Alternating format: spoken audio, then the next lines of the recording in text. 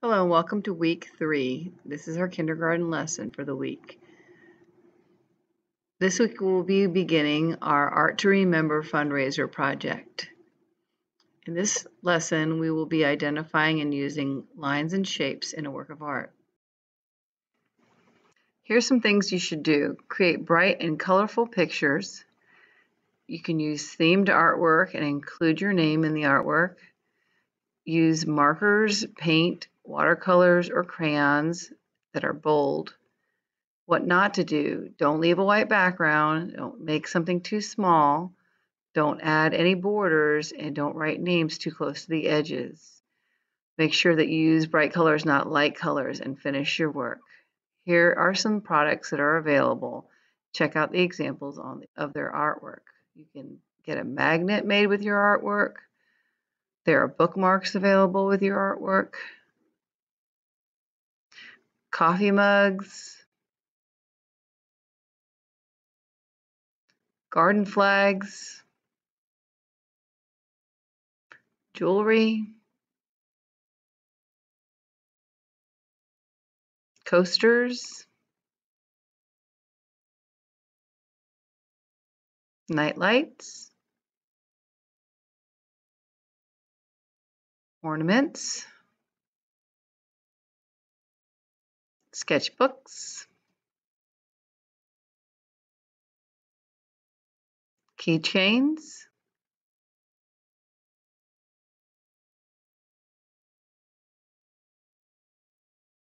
Buttons. T-shirts. Water bottles.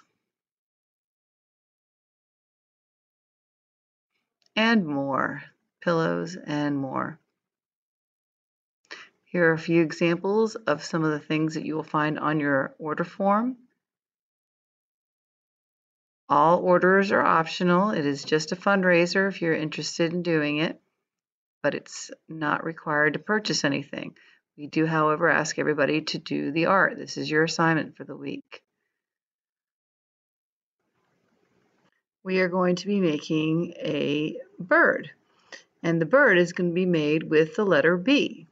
So the first thing we're going to do is we're going to make a long line almost all the way from the top of your page down to the bottom of your page. We want this bird to take up lots of room on our page.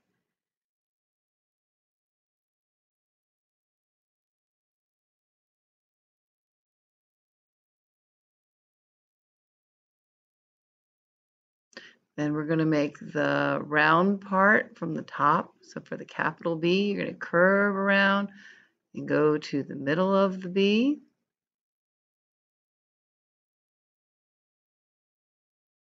Now it looks like a P. And then we're going to come around and make the next one. Go around the curve and connect with the bottom line to make our capital B. Letters use lines, create shapes, and that's what we're talking about this week. Once you've got your capital B, the next thing to do is to make the beak. For the beak, we're going to use diagonal lines. So we're going to slant from the middle of the top curve, and then we're going to move down, and then we're going to connect that into a point. Start at the next curve, and you're going to go diagonal up to create a shape similar to a triangle, so it's pointy like a bird's beak.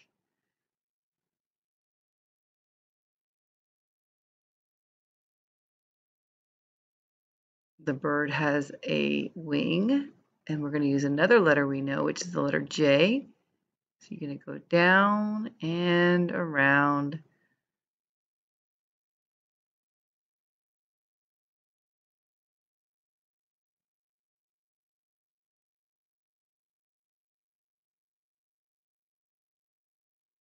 Next thing we're going to do is we're going to do some tail feathers.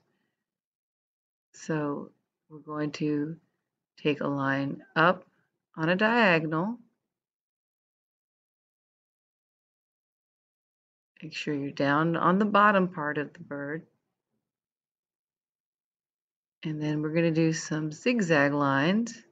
So that's up, down, up, down. I did it 3 times. If you want to do it more, if you want more zigzags, you can do more, because every bird is a little bit different.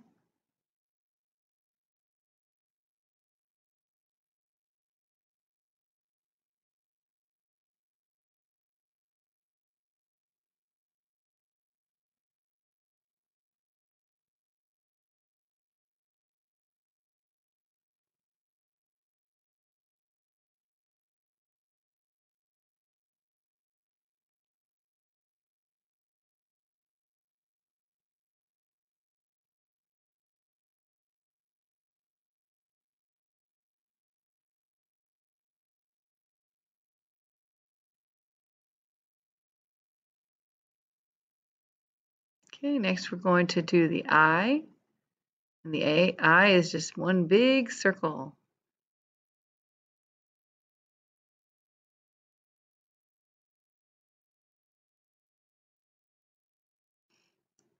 And then inside of the big circle, I'm going to make a smaller circle.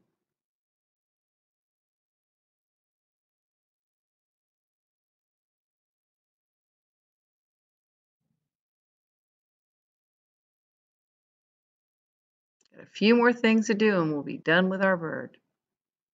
It's looking good, guys.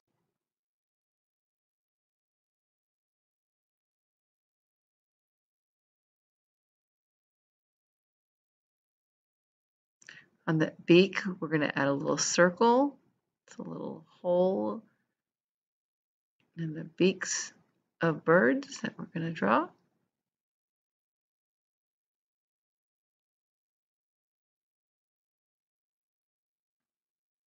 And then we're going to draw some feathers on the top of the bird's head. And this is going to look kind of like a big or a curvy M. Not really a capital, but a curvy M. So you're going to go up and go into the middle and then up and back to the bottom. So it kind of looks like a capital M.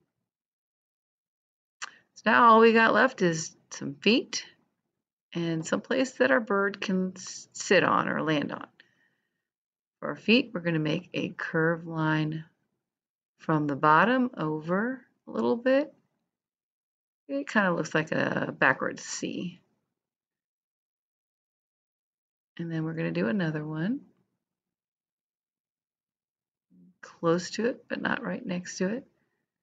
A little bit of room.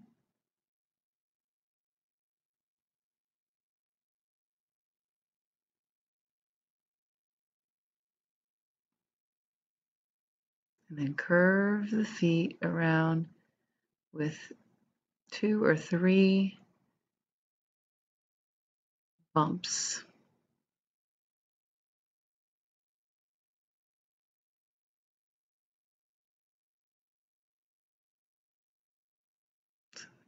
Curve around, curve around, curve around. That's all of our bird. Now we're going to add a place for him to sit or a branch. For a branch, we're just going to make a few lines that are slanty, so diagonal lines.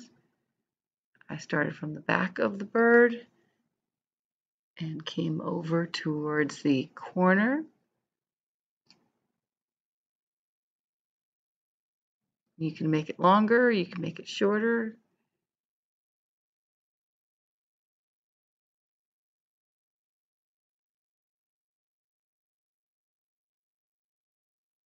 And I did the end of it like he's in a cage, and it's one of those floating sticks.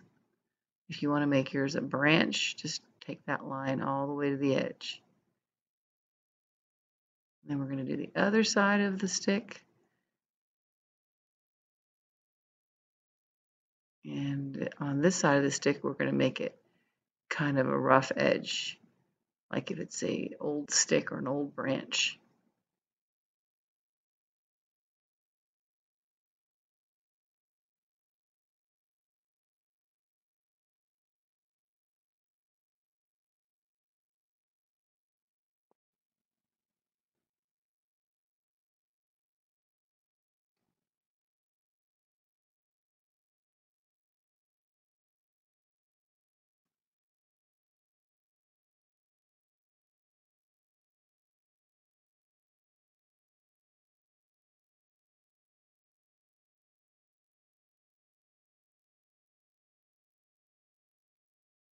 And there we have our bird. If you want to color it, you can begin that, but check back next week because I want to go over what I'll expect for it to be a completely finished project. Have fun, and I'll see you next week.